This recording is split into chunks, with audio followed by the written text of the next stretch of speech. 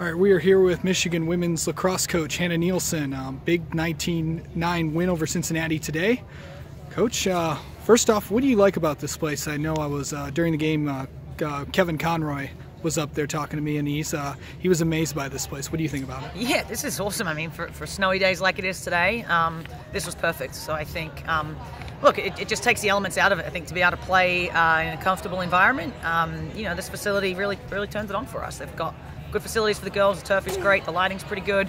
So for a backup facility at last minute, this worked out really nicely. Your goaltender has been pretty good these last few weeks. Just what do you think about her play? Yeah, Mira's great. We played both of them today, but look, Mira's the backbone of our defense. She talks, she's energetic, she's emotional, she's a senior, she wants to go out on a high, and that's exactly what she's been doing. I thought, her counterpart, Ali Katari, went in and did a really nice job today. We were giving up some goals right in front of the net, which made it hard on them, but, there's so much leadership in the goalie position right now, which is great. What changed from the first half to the second half? What did you guys do different? They just decided to show up. I think the first half we were sloppy. We lacked effort.